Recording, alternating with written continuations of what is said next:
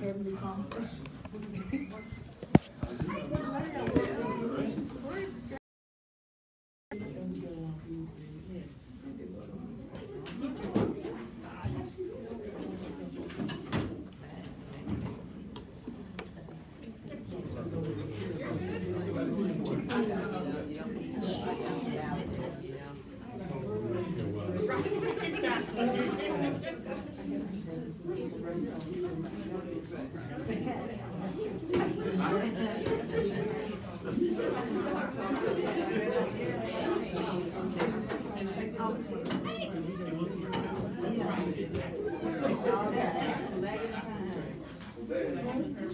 Did you bring up the rear?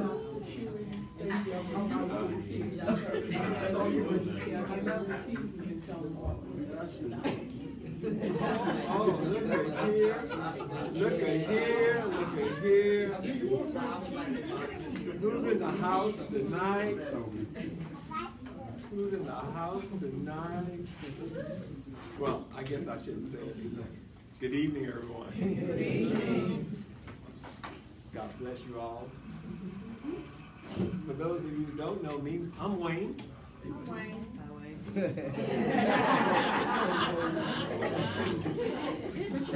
Hope everybody have a great day today. Super stupendous day. And I'm just happy and joyful to be here in God's house so we can do a little discussion about God's Word. And that is just so good. I'm going to tee this, well, I won't do that yet. Let's just say we're looking forward to a great evening and coming together discussing God's Word. I'd like to start the session off, though, really reflecting on last week. Deacon Bowser was here to kick off this part of this series. And he was actually, that session basically was dealing with God's kingdom, serving God's kingdom. And how were we going to serve God's kingdom? And that was by extending our time, our talents, and our resources to the building of God's kingdom. And that's really what we were focusing on. And to do that, we first have to acknowledge that what? We live in God's kingdom. Do we do that all the time? No. I mean, our lives are so fast. We're running all the time. We're doing things all the time. We are running from here to there. We're going to jobs. We're going to leisure events. Disposable time is going to things that we enjoy doing that gives us pleasure and things of this nature here. And a lot of times, I don't think we always got God-centered in everything we do. Because we're just running all the time. We're running with people. We're not with all God's people all the time. When we come together, we're with our family and our brothers and our sisters. But we're impacted all the time with other people who don't know God's Word or anything about it. So we get a little bit off track a lot of the times. So we're not focusing it. So we always got to come back to truly what we should be doing. And God has given us spiritual gifts that we should be utilizing to building up His kingdom. And that's our time, our talents, and our resources. And that's what we were focusing on last week. And it's, well, I don't want to say it's tough, but it is tough. Because we are what? We're human. We are frail creatures. So every day, what do we need to do? We need to kill that old self out every day, every morning.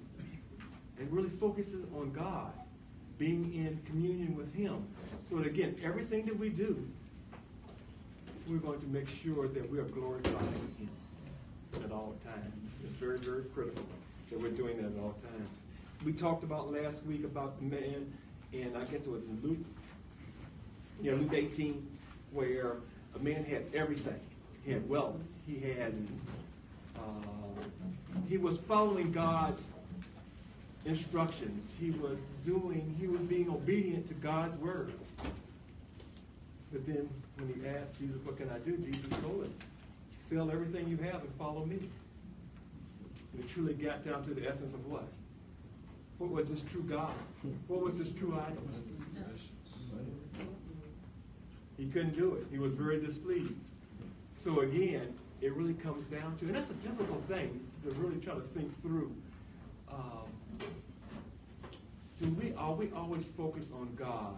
Are we always focused on God to a point where we're always putting him first?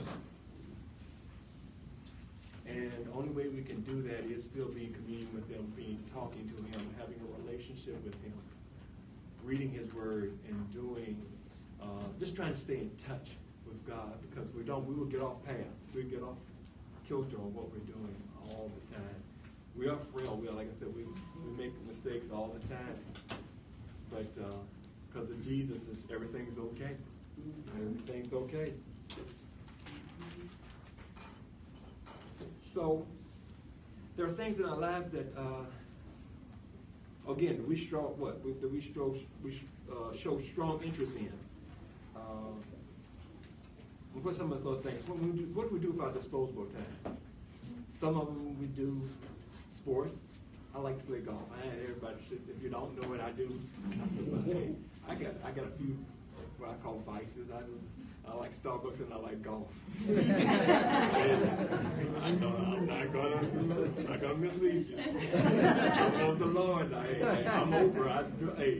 He's my God. I'm over the top, but I do have a few things that and not all of you have things that basically interest you and that please you, whether it may be decorating your house, whether it may be doing your job, doing it in a fashion that is really going to glorify God, that makes you happy, that makes you feel successful, that you feel good about yourself, raising your kids so that they would know God, that they are in tune with God and have a personal relationship with God, doing what you're supposed to be doing.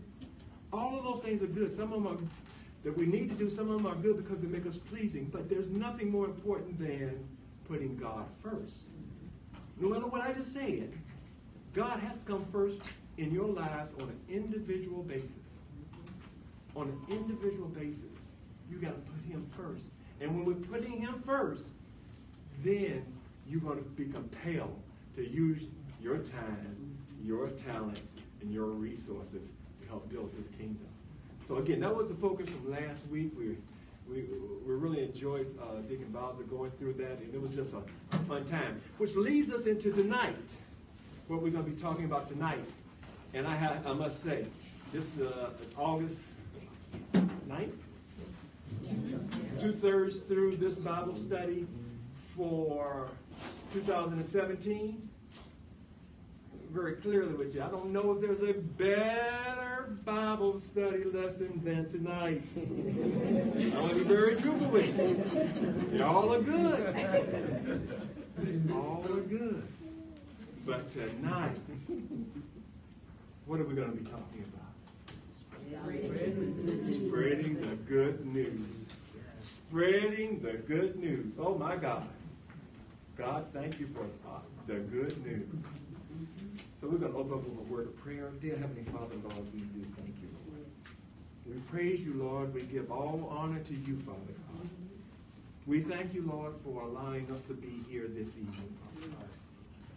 This is your house, Father God, and we've come to study together, to join together, to do your word, to be in your word. We thank you, Father God, for all that you have done for us this day. We ask for forgiveness right now, Father God, where we have gone off and not been in tune or been in good graces with what you would have us to do. Father God, we pray right now that each and every one of us have a longing for the Great Commission. Lord, I would ask, Lord, that you place on each and every one of our minds, Father, those who may not have heard the gospel, who are unsaved, Father God, place those people in our minds, in our hearts, that we may know, Lord God, and give us a yearning, Father God, to reach out to them, Lord, to share our faith with them, Father God, to share the gospel with them, oh Father God. We want to do your will, Father God. Touch someone this evening, touch each and every one of us this evening, Lord, to truly get behind what you would have us to do, Lord, to be truly servants unto you, Lord, but truly, Father God, compel us, Father God, to do your will in making disciples. To have a yearning to join with others, Father God, in help discipling them, Father God, and bringing them the good word, and helping them to mature in all that you would have us do, Father God. So we just thank you for this, Lord. We praise you for this, Father God, and we give it all to you. And this is our prayer in Jesus' name. Amen. Okay, session 6. Spreading the good news. In this session, we'll see how evangelism is both narrow and broad. It's narrow because it's only and always about Jesus. It's only and always about Jesus. It's not about anything that we do. It's not about how good we are. It's not about what I'm doing for Jesus. It's not about serving in this church. It's not about helping your neighbor. It's not about loving your neighbor. That's all good. Those all things about it. But it's about what? It's about Jesus. And it's only about Jesus. And we should never lose sight. Because it's what he did, and it's not what we did at all.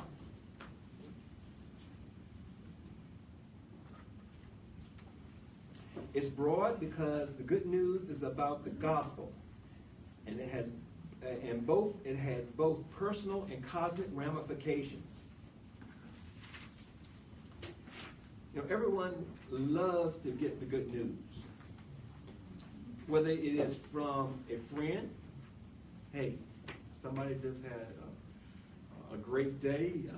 Your friend just told you that, you know, I just got a new baby. I just got a promotion at work. They had good news. They spread it. They're giving it to you. Whether it's from your spouse, you know that your spouse gave you something nice. They're in love with you. Hey, that's good news. From your teacher, you got a great job. I mean, you got a great grade. Teacher's going to grade on the curve. Good news. Of course. From your boss, you're going to get a promotion. You're doing good work, good well. From the doctor, hey, I got a good bill of health. Everybody really appreciates that. That is really good news. From a mechanic, yeah, my car is bad. Man, how much it's going to cost me? Hey, it's only $100. What? Thank you, Lord. Good news. So, and this news is always received with warm welcome. But why is it that the gospel, which literally means good news, can also be difficult for us to share? Why does it stir up feelings of inadequacy, stress, obligations, anxiety, fear, and rejection? Perhaps we have forgotten that the good news of the gospel is actually the greatest news that has ever been delivered. It is truly the greatest news that's ever been delivered. When we talk about the good news, I can't tell you, there should be a smile on everybody's face. It should make you just feel warm and tingly inside. It should just make you feel great. Or it should not be, I've heard it so much, whether it's on Sunday or Wednesday or I've gotten used to it. Okay, I know what the gospel is. Do we sometimes ignore it because it becomes, you know, it's like, hey, we know about the gospel. It's okay. But no, it is the greatest thing that's ever happened to us. It is the greatest thing that's ever happened to us. So is that good gospel? Well, I'm going to ask you, what's your good news? What is good news to you? Does anybody have any good news? Did anybody have any good news that they heard? Did anybody share any good news with you? Do you have any good news to share tonight? In our The doctor said I was okay. good news. Good news. Look at that. Hey, fantastic. Anybody else? What other good news? We have good news all the time. I'm here and I'm alive. There you go. I'm here and I'm alive. You appreciate it. You're here and alive. Breathing well. Can see. Can smell. Can taste. Can feel. Can walk. That's good news. Ain't other good news. I just had a grandson. 4th of July baby. Good news. What a blessing. My kids are grown and independent. Take care of themselves. Great news. Fantastic news. Thank you, Lord. Thank you, God. Good news. Anybody else got any good news? Good news. Good news makes you feel good. Again, whether it's about you, or whether it's about your neighbor, about your friend, or even somebody you see on TV. You don't even know them, and you hear a good news story. It makes you feel good. You like to share those types of things. And we tell people about it, but when it comes to the gospel, do we feel somewhat reserved and resigned not to share this with your next door neighbor? With the friend that you know or possibly could be on the line or you know may not know Christ? We should be doing that all the time. We should have a desire to share that good news all the time. Because, like, again, I'll say it again. There's no better good news. I guess my English teacher's there than the gospel. Other book that reminds me of Proverbs that I learned when I was a kid before I started losing my memory. I can remember all the stuff I learned back then, but I can't remember from you now. But in Proverbs 25, it says, as cold water to a thirsty soul, so is good news from a far country. So it lets you know that good news can refresh you. Yes, that's right. It really can. It can refresh you. Again, I just think it makes you feel good. And again, we hear good news all the time. And again, we share good news all the time. But we should be conscious of the true good news of Christ and what he did for us. And also, I'm thinking about myself being guilty.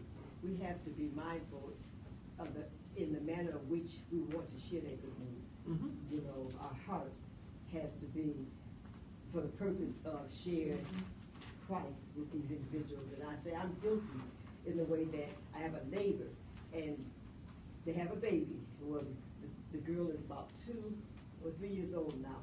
And for some unknown reason, they feel like every time we pull up in the driveway, they have to come. We're just getting off of work. They have to come. They have to come over and talk. And I said to Mary, and Lord, forgive me, but I said to him, I said, you know, next time they come over there, I'm going to say, I'm going to bring up the church, and I'm going to bring up the Lord, and I'm going to bring up, they'll stop coming over.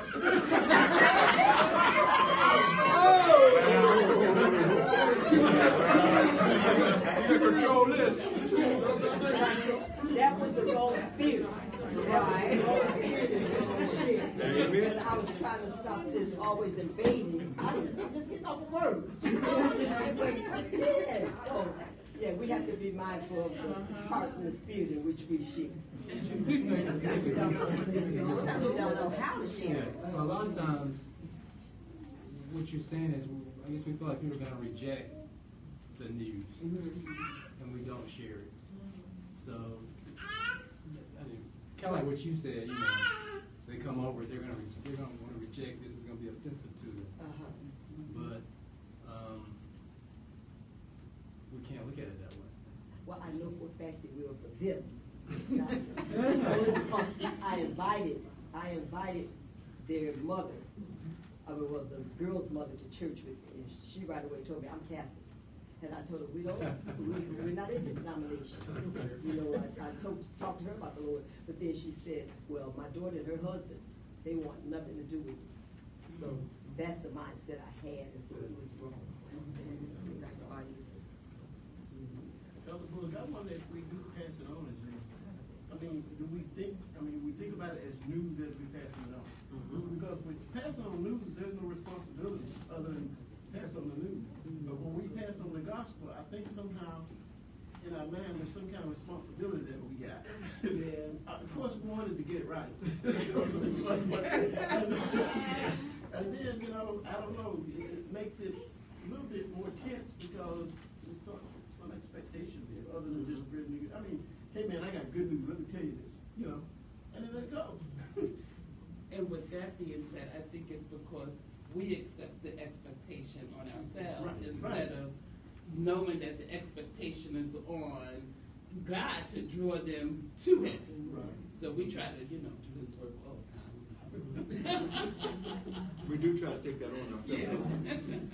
But the person gotta be, I think the person gotta be willing to hear it.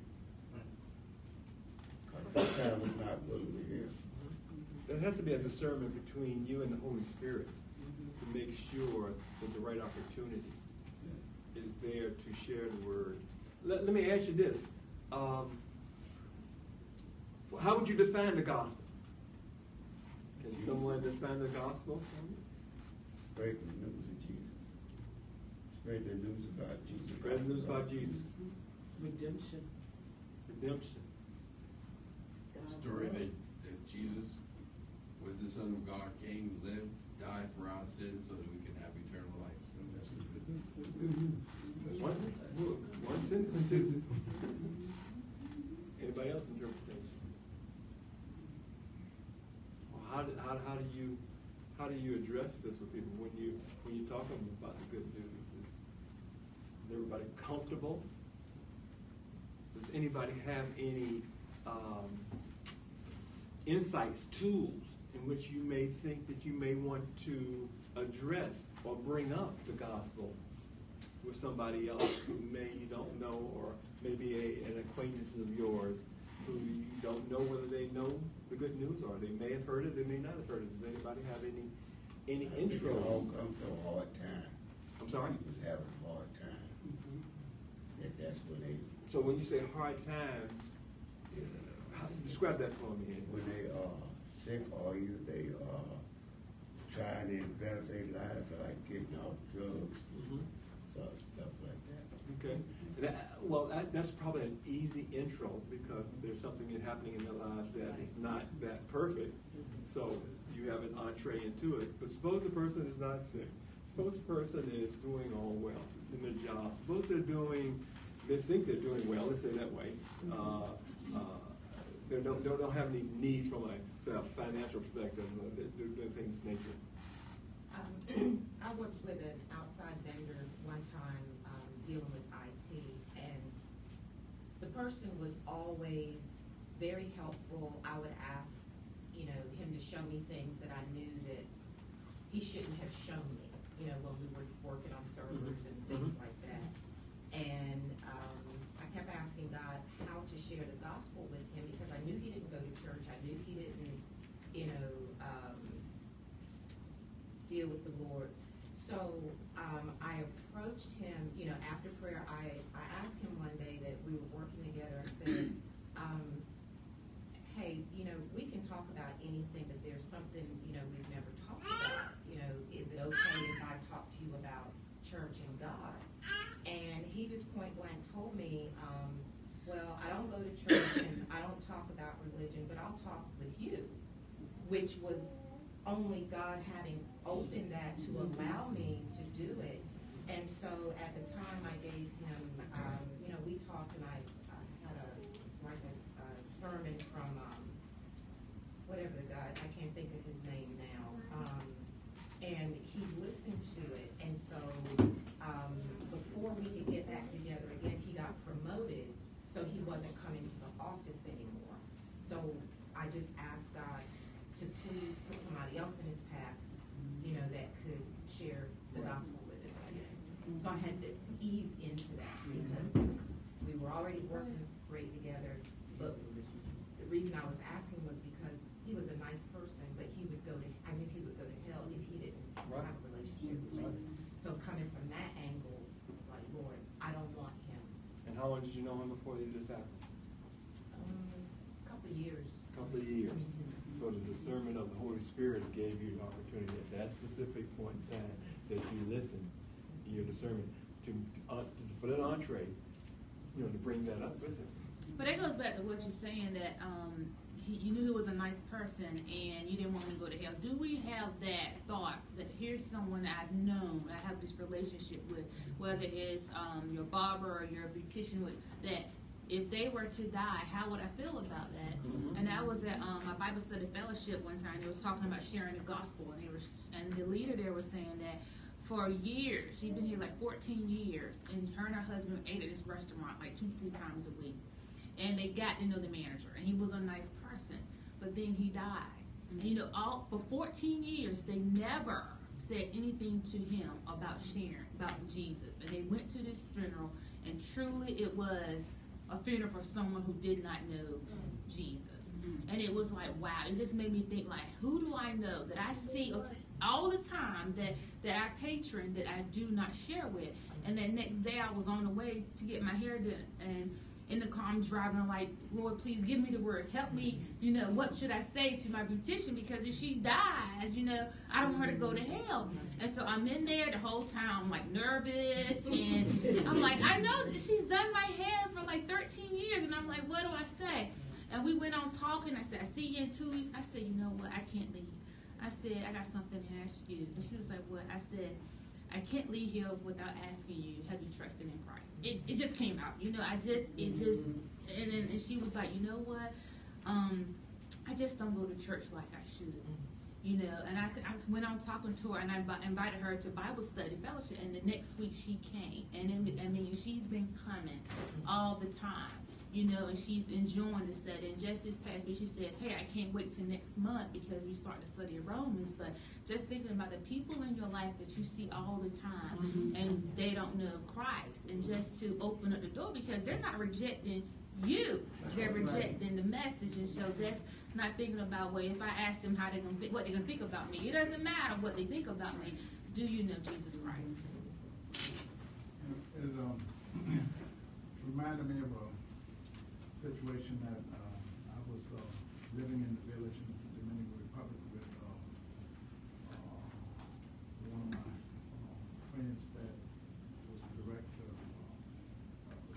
International Baccalaureate Program at Hillside, and we were placed in one of the family homes, and I was in a bedroom adjacent to his, and when I first day I got to the Dominican, the plane, American Airlines, lost all my luggage, so I was without clothes. So the people in the village had to run out.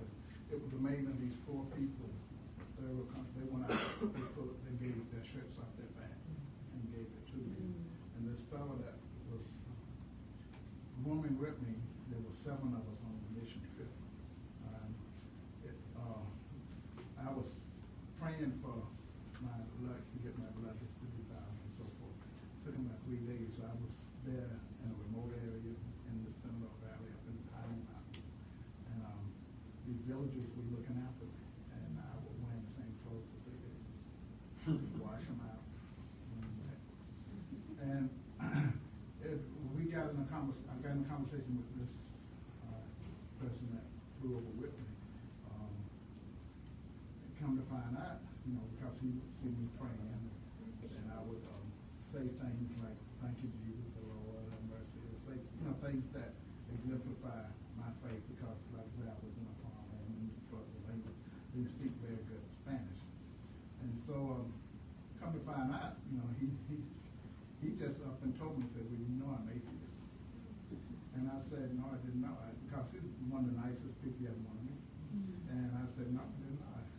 So he proceeded to tell me why he was an atheist. He said he was a Catholic, and he just, as he got older, he just saw so much hypocrisy in it that when he left his family, his parents and whatnot, and he remarried, and I think he had a small kid. But he had just had a daughter born just a month before we went over. But he said he just didn't believe that these people were worshiping the right thing because it was the hypocrisy. So at that time I didn't really know, I don't think I was prepared to really go into the gospel.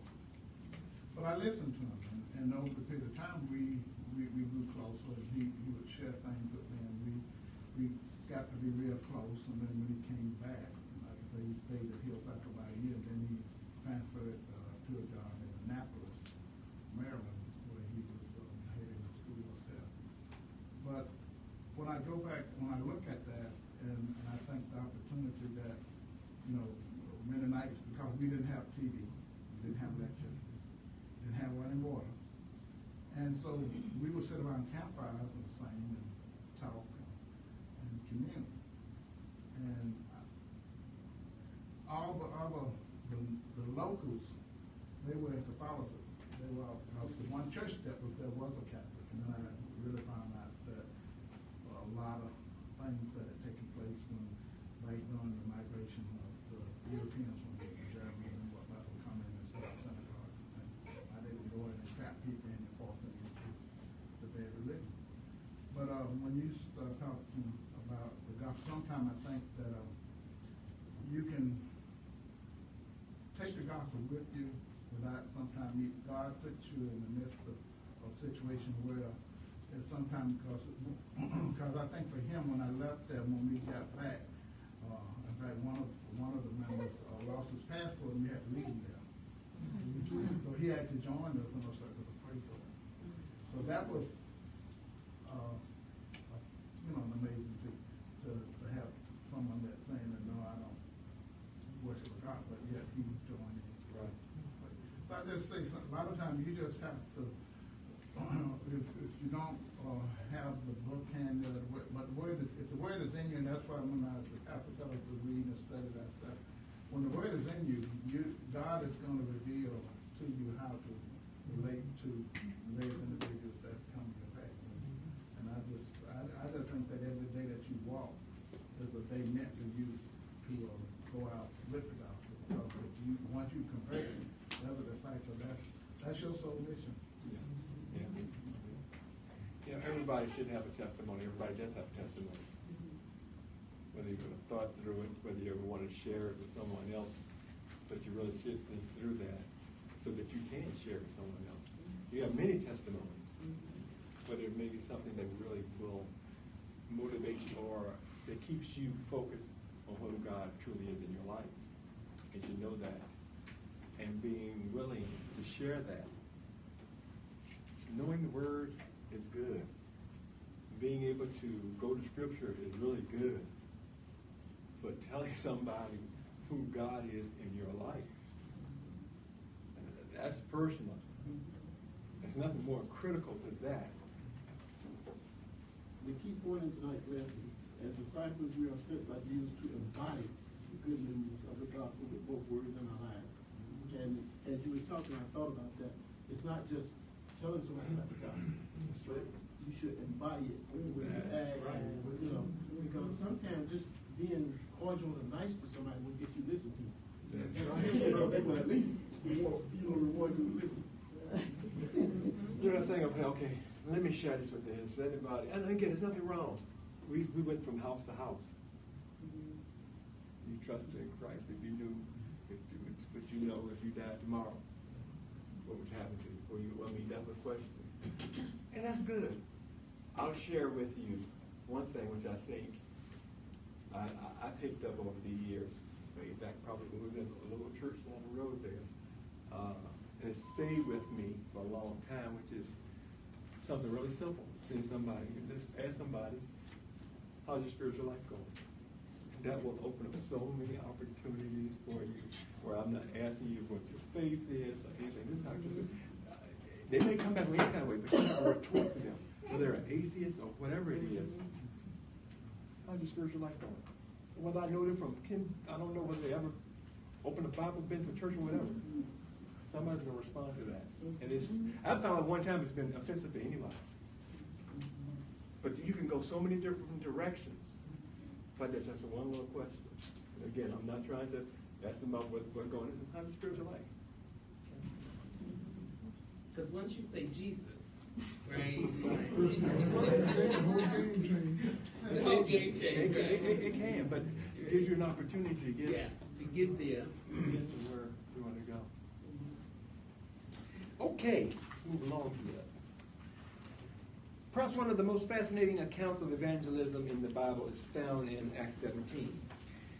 Luke records in extraordinary detail how the Apostle Paul shared good news of Jesus to the Greeks in a way that was both personal and cosmic at the same time.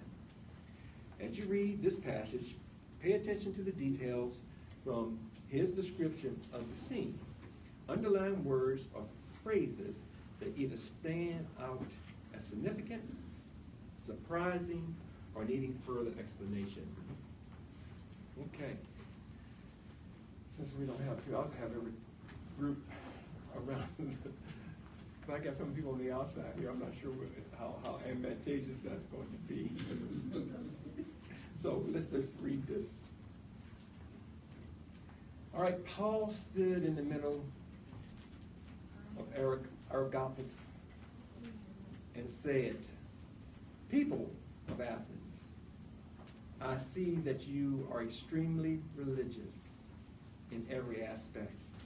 Does anything jump out to anybody there? Extremely religious. Extremely religious. What does that mean? What do you think he's meaning by that? Putting on the show. Well, like those guys, they have many idols. Many idols. Rituals. For as I was passing through and observing the objects of your worship.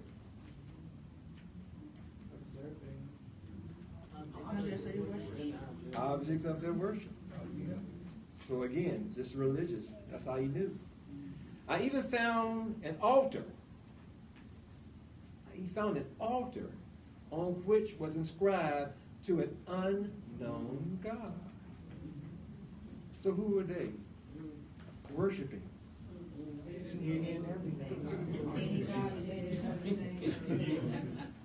Therefore, what you worship is ignorance. He was very clear to them.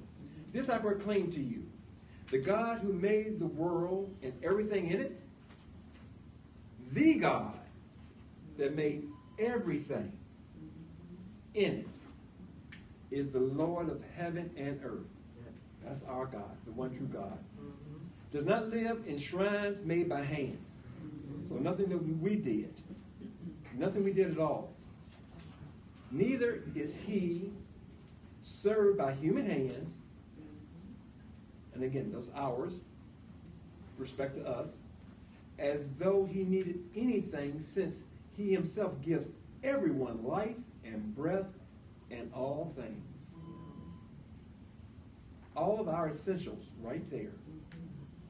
Gives us life, breath, and all things. From one man he has made, and again, he made every nationality to live over the whole earth, and has determined their appointed times and the boundaries of where they live. So God has already done this. Where are we going to be? We're here tonight. We're here tonight because we was appointed to be here tonight by the grace of God.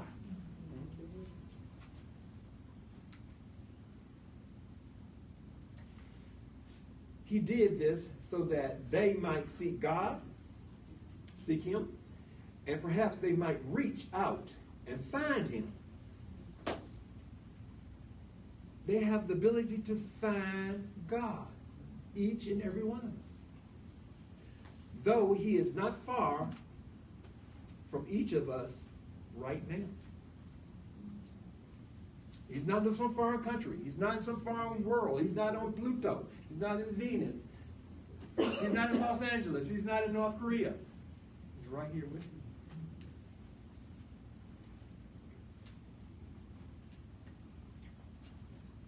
For in him we live and move and have our being, as even some of your own poets have said, for we are also his offspring. We are his offspring. Since we are God's offspring, then we shouldn't think that the divine nature is like gold or silver or stone. It's nothing substantive, something that is, what do you think, as precious stones or anything like that. It is divine nature, an image fashioned by art, human art, and imagination. Therefore, having overlooked the times of ignorance, where they are, God now commands all people everywhere to repent. Because he set a day when he is going to judge the world in righteousness by the man he has appointed. He's going to judge the world everybody's going to be judged in righteousness by the man he has appointed, Jesus. He has provided proof of this to everyone by raising him from the dead. 3 days he raised. He went to his Father to intercede for each and every one of us. Remember what we said. It's not about us. It's all about Jesus.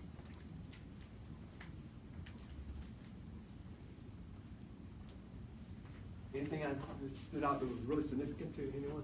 I think what was amazing about this scripture was, if I remember correctly, it was in Greece, and this place where they assembled is where all the judicial and the smart people, they would assemble. And one of the things they really like to do is hear wisdom. And so, because, Paul was approaching them, he had to kind of be careful how he approached them to get them to listen, because he had to bring them some wisdom. And the other thing about the Greeks is that they had many gods. They worshiped everything. Sun, water, rivers. And so by him approaching them, about their worship, about their religion, it actually gave him common ground with them so that they could listen to what he had to say. Because I thought when he said, you're worshiping in ignorance, I thought that would make them mad. But I guess because he was bringing wisdom, they were willing to listen. Yeah, this is at Mars Hill, and really the judges who were, I guess, appointed to judge and to hear different cases at that time were known as being very practical, being very just. And this is what he was speaking to, the people at this time there. So, one thing for me was, as we were going through that, he's made every nationality. The reality is, people that, as we live, as we speak to, are not going to always look like us. That's right. And so it's so natural. It's easy to talk to someone who looks like you about the gospel. It's not as easy when they're of a different nationality. You don't know what they're worshiping, and so it's really recognizing that we're called not to just your comfort zone. It's really being able to recognize that God has made everyone, and He's going to judge the world, and that we need to be intentional of speaking out to everyone. The world. That's right. All. So is it critical for us to try to understand other nationalities, other cultures, other people?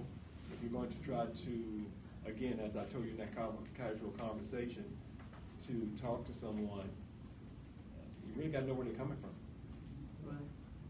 Or you're just going to be hitting walls after walls after walls. There's something that's impending in their disposition, or how they grew up, or what they believe, or how they can be impacted by certain things. If you don't understand that, you could be hitting a wall all the time. He, as has been said, Paul identified with them because in verse 28 it says, for in him we live and move and have our being, as even some of your own prophets have said. So he knew who they were studying, and things that they had learned and things they knew. At the old Mount Zion, or at the previous location of Mount Zion, we did affinity groups one time, and we learned how to find out what your affinity is with someone else. So somebody's affinity, like yours, is golf, or somebody's affinity might be shoes. And we had, we did these little groups, and we learned how to find common ground in order to open up the discussion. And that's all it is finding common ground with another human being. It's not like they're an alien, right? Just another human being. That's right. What is something that you can have general conversation about? What struck me when we read this earlier was the bravery of the man standing in the sinners and giving that. Because he did know that they had different beliefs and all, and multiple gods, so many different gods, but he's standing in front of them all and saying, that's wrong. And in fact, he even uses the word ignorance. I found a lot of bravery in his statements. I mean, I've had opportunities to witness one-on-one, but I don't know how comfortable I feel walking into a synagogue and say, you're missing the point. Messiah is big here. I see a lot of bravery in this person. He was bold. Yeah. And what I underlined was the part where it says he has determined their appointed times. And so when I look at that, and maybe I'm taking it away from the context, but when I look at that, I think about, God being sovereign. He has appointed times for death. He has appointed time for life. He has appointed time for struggles. God is in control. And so, as my sister had stated, when we share, we don't have to worry, we don't have to worry about whether or not the person is going to receive it. That's Our right. job is That's just right. to share it, That's because right. God already has the appointed time for everything to occur. Yeah, it's not our responsibility. We sow the seed. Mm-hmm. It was something like like she said, God set the tone for all that happened. He's powerful. He's awesome. He is the creator. And the reason the word observe stood out to me was because he was intentional. He was paying attention That's right. He to was. what was going on around him, opposed to just trying to everything get through the crowd. Yes. Hi, Yes, Tom. I was gonna say, I guess this is the question. It raises the question of how important is it to know when you're going to approach someone, right? Let's say they believe in something else. How knowledgeable are you in what they believe in? Because honestly, me, I don't know that much about a lot of other religions. So if you come to me with I'm Islam or I'm Muslim, like I don't have a knowledge of your base to kind of like come to that common ground. So Right. it's like, how much knowledge do you have of someone else's religion or other religions in general to be able to get to that common ground? Because I don't really have much knowledge of other religions, so it may be something that we should have knowledge of, me personally. Well, I think it's advantageous if there was, but as long as you know what you believe in and what God's word is, that's what you're sharing.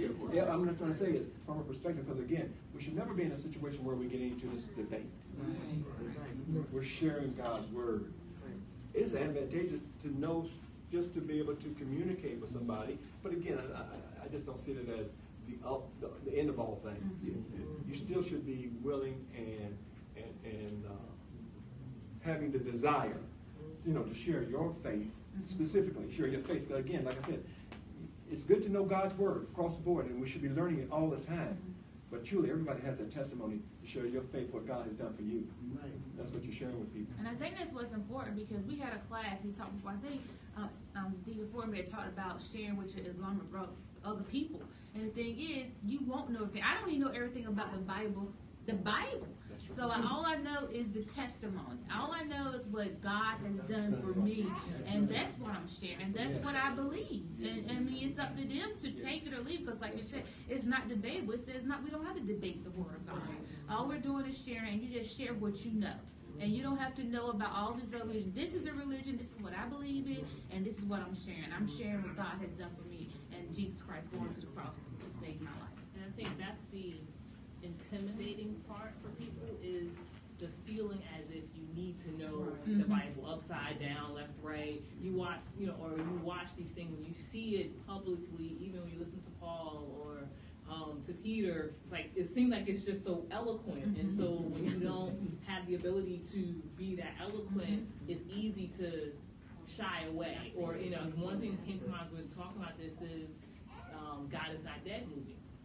So of course, here they're in a philosophy class, and he's going through and he's having a very interesting discussion with lots of research. When you see it, it's like, who can? But that's kind of the intimidating part, because people want to feel comfortable knowing all the answers, knowing kind of the big picture, as opposed to keeping it simple. Know what you know and be able to share your faith and your testimony as a starting point. Now, if you don't know others, I say one approach could be is ask a lot of questions, right? So if you're talking to someone who's Muslim, you don't know what they believe, ask them.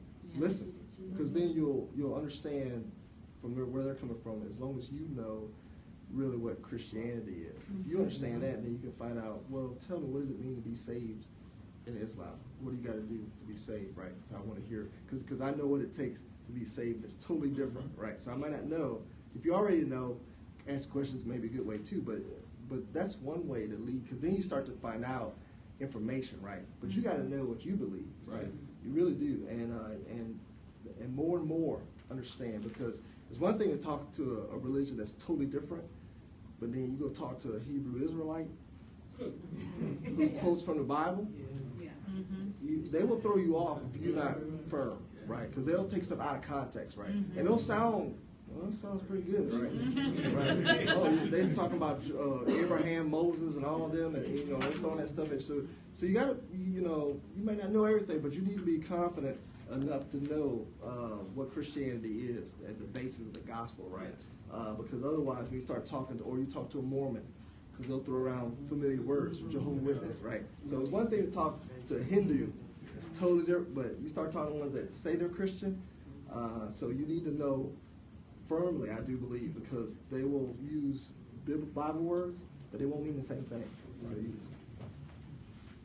I think as believers, when we are sharing the gospel, really fundamental truths and presumptions that are taken away. We are speaking the word from the authority of the Bible and Christ. So the presumption that we have is that everyone is wrong, and the Christian faith is the only right path. And so when we are really, I think one error that I see sometimes believers doing is trying to debate, and it's not biblical to debate. That's not evangelism. Evangelism is not a debate. And I do agree with what Sister Tracy was saying, because if you actually see throughout Scripture, the apostles never get into a debate. They either reason, Apostle Paul says he reasons with the people, meaning he presents the gospel, and if they don't receive it, he leaves. Like, if you see this example in verse 32, as soon as he mentions the resurrection, they get upset and offended and start mocking him. He doesn't sit there and try to prove to them, oh, resurrection is real. No, he just leaves.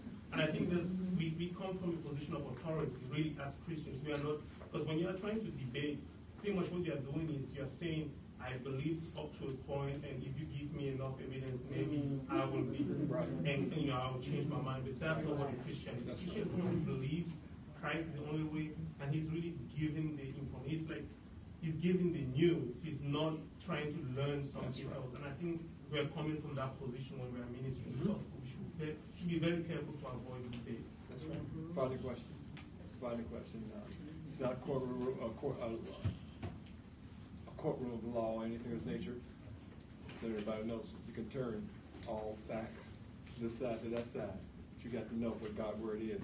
You have to know what God's word is to you in your heart, truly. And again, that's why the critical piece is really to know the word for yourself, sharing what He's done for you.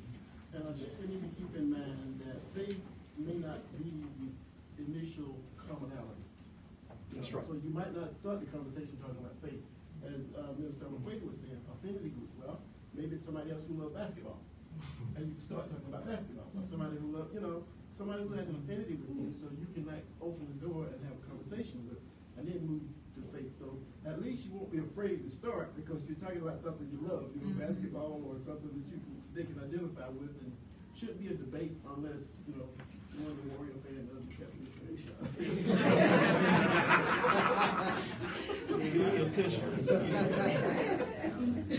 Elder, I thought too that it was really great that Paul showed us that one of the greatest tools we have as disciples is to, when we in a situation, is to observe what's around us, what's taking place. Just like even when visitors and people come in the first time into our sanctuary and they see things, and those visitors sometimes are at misses while there are people up dancing or running or speaking in tongues or doing things.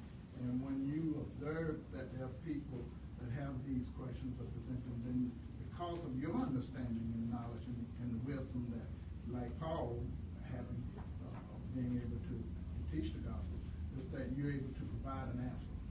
And when you can provide an answer, that brings the boldness to what he was bringing out about what gives him courage. Paul was courage because he had the truth in him. Yes. He couldn't be anything but courageous.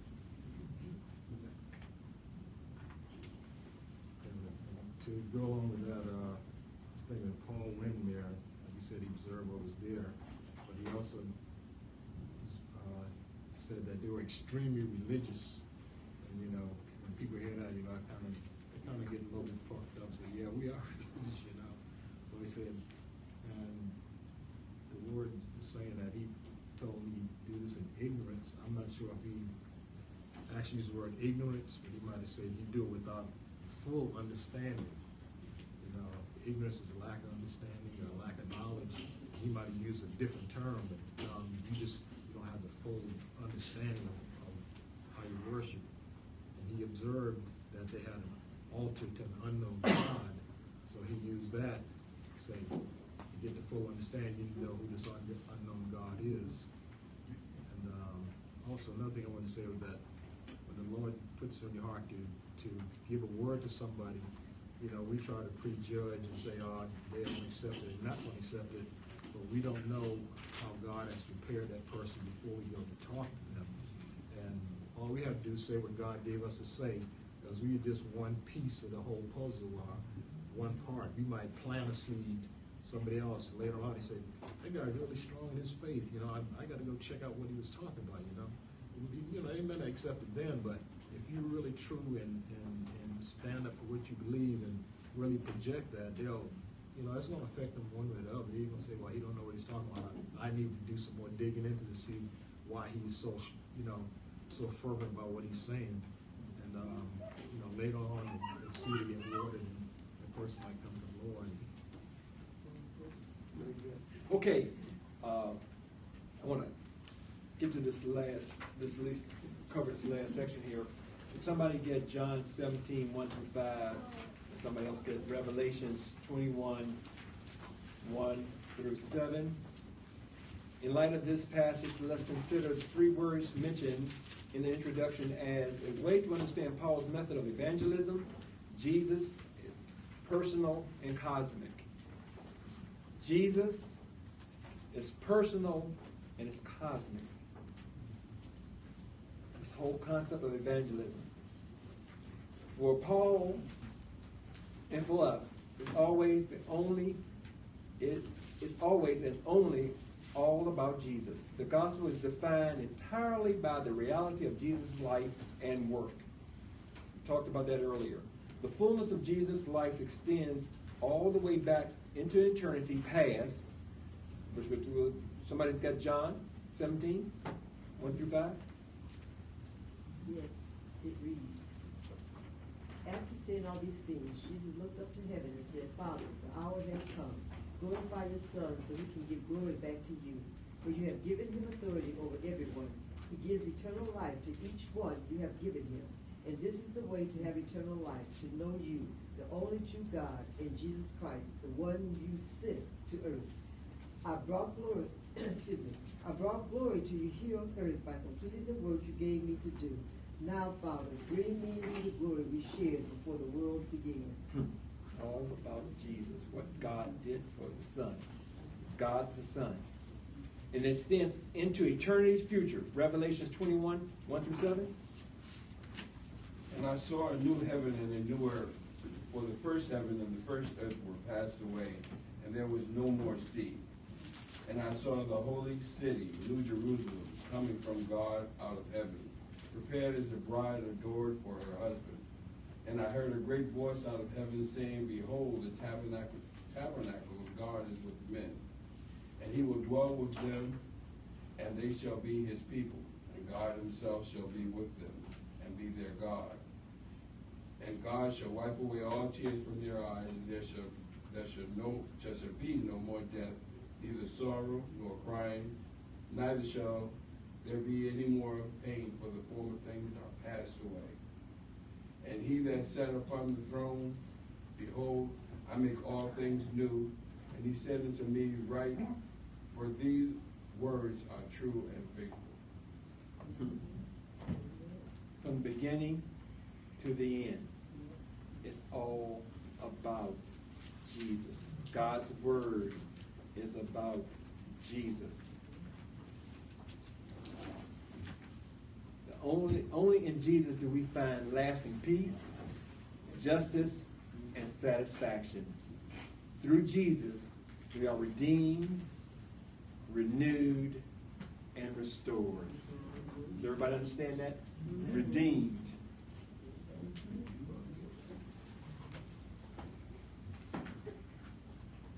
We are redeemed. We are renewed. And we are restored.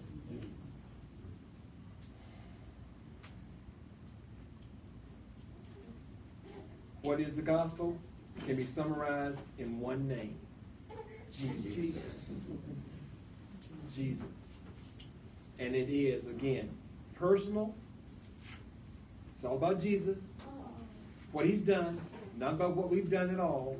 Nothing we've done. Again, all those good things, all those things we do because our heart has changed and we do this for God. It truly is not about what we're doing. It's about what Jesus did.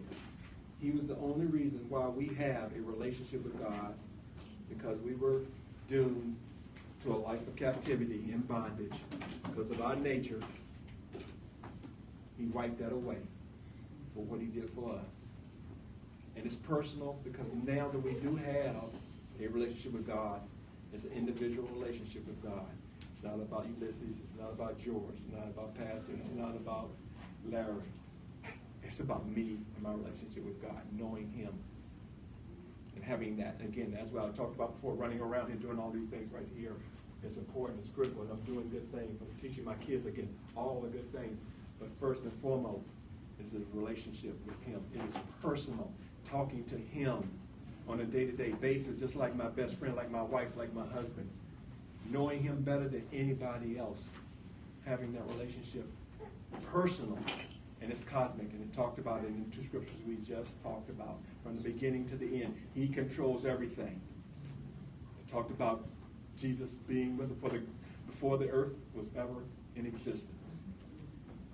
Ever in existence. He had a desire to come to save each and every one of us. So what did I tell you about tonight's lesson? It's the best lesson you ever going to hear. It's the good news. And there's no other news that's better than the gospel. Amen. So, I might go back to what I said before about when we witness to somebody, we're like a piece of the puzzle. I probably should have said we're like one thread in the tapestry. It's not a puzzle, it's a tapestry, but this thread is going to run through their life. And they get other threads and other threads that come in and come together and hopefully they get to Christ. Okay, very good. All right, y'all got the good news. Let's go out this week. We didn't get into what y'all did last week because I wanted to really talk a little bit about. I didn't get into that part there because again, I want to see is anybody reading the scriptures from the previous week and putting some of those things, answering some of those questions in your off time. We're not here Wednesday. You got 7 days here. Take a look at a few of those scriptures. Take a look at a few of those scriptures there, and just it's just a few questions after each lesson, and it's impactful. After last week, there was some really good stuff in there about. We just didn't get time to do it, so we're going to make time to make sure we do it next week. But look at those things. Look at those questions. Read up. It's a few scriptures. Like I said, it's a few scriptures. Not a lot to do. It won't take you long, but it's just mind-provoking things that I think will help each and every one of us move forward in our relationship with God. Okay? Let's stand. I have a challenge for the class. There we go. There we go. There we go. Okay. On our weekly activity, as the good one says, share your faith in Jesus with at least one person this week. There you go. This may be intimidating, but remember that you don't need to give a speech or attempt to convince people in any way. You just need to tell your faith story simply and sincerely with love for the person with whom you share it with. So share your story with one person. There's a challenge. Already there. Got that, Beverly? My buddy. Any prayer requests? My sister-in-law, Mary McCullough.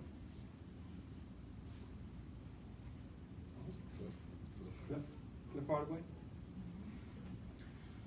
Second Shirley. Successful surgery for Dom on Monday. Yes. Okay. Let's go to the Lord. Dear Heavenly Father, again, we thank you again, Father God, for this opportunity, Lord, to be in your house, Father God, to come together as believers, Father God, touching and agreeing, Father God, that we know you are our God, and that your word is the truth, Father God, and Jesus is our Lord and Savior, Father God, and we'll humbly come before you, Father God, saying thank you. Thank you, Lord, for this night, Lord. Thank you for allowing us to be together, Lord, to discuss your word, to truly become closer to you, Father God, so we can do your will, Father God. Be true servants unto you, Father God. We love you today, Lord. We worship you today, Father God. Oh God, we're just thankful right now for the joy that you give us day in and day out. But true joy is all about, Father God, really comes from you, Father God. So we ask right now, Lord, we know you know all the prayer requests, Father God. We know you know every desire that we have, Father God. Touch them in a mighty way, Father God. Touch Dom's surgery coming up in a mighty way, Lord. Touch Larry's situation, Father God, in a mighty way, Lord. We ask you to touch Brother Hardaway in a mighty way, Father God. Touch our kids in a mighty way, Father God. Lord, just touch every situation, Father God. I won't be able to bring them all to you, Father God, but we know that you can handle all things and you will do things, Father God, that's in your will, Father God. So allow us, Lord, to realize that things will be done by your will, Father God, and be patient and wait for you, Father God. Touch each person in the circle, Lord. Bless their families, Father God, in a mighty way, Father God. Let us all return home safely, Father God. And Lord, we just continue to give you all the honor and all the praise. And that's our prayer in Jesus' name. Amen. Thank you, God. Thank you, God.